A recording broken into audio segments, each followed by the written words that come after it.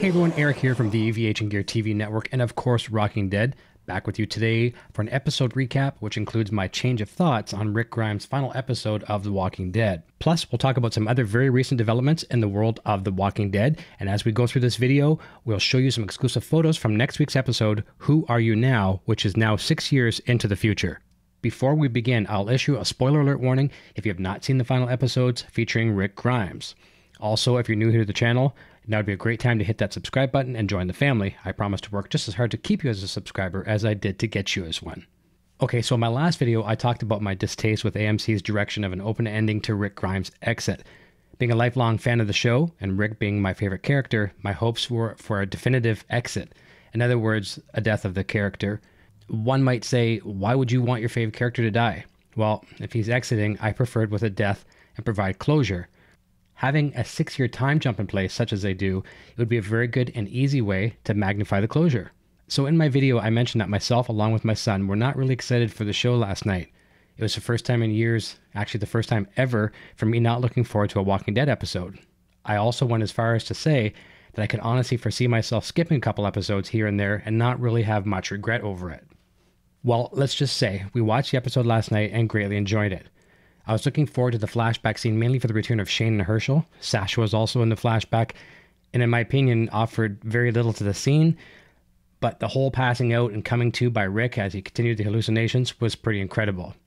Now, don't let my optimism fool you that I was okay with the ending. I wasn't and still am not, but I do get it. There's a difference between accepting it and getting it. I do feel AMC kind of cheated us by saying Rick Grimes' final episodes, but in their defense, they were not lying, as these technically were Rick Grimes' final episodes on television. Andrew Lincoln was not kidding or beating around the bush back at Comic-Con when he said, my relationship with Rick Grimes is far from over. What we discovered last night is that Rick's survival exit will now take him into the world of three major movies featuring the life of Rick Grimes. These will not be on the big screen, rather they'll be standalone movies on the AMC network, all featuring a continued story of Rick. It sounds as if the story will pick up immediately where he left off, being rescued. Where it goes from there, no one other than Scott M. Gimple and the powers that be at AMC know. So that is very cool, and I also think this opens the door for other great standalone movies. The backstory of Negan comes to mind, first and foremost. The Governor, another. How about a movie telling us about the crazy brotherly relationship Daryl and Merle had? So when AMC recently announced they had plans to take The Walking Dead 10 years into the future, they weren't kidding.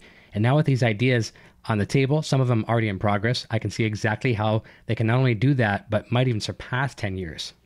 Now, does that mean The Walking Dead show, as we know it, can last 10 years? That I don't think will happen, and I personally think 1 or 2 more seasons should be the right number, but who knows? And speaking of deals, let's talk about a blockbuster headline coming out of The Walking Dead camp. This is from an article at comicbook.com, and it talks about a major contract signing with Norman Reedus, who plays Daryl, and Melissa McBride, who plays Carol. I'll link to the article below in the description, but I'll give you a bit of a snippet from it right now. Andrew Lincoln and Lauren Cohen may have departed The Walking Dead on Sunday night, but AMC wasted no time in signing on the replacements to massive new franchise mega deals. Both Norman Reedus and Melissa McBride have already put the pen to paper on their new contracts, while Denai Guerrera is still in negotiations.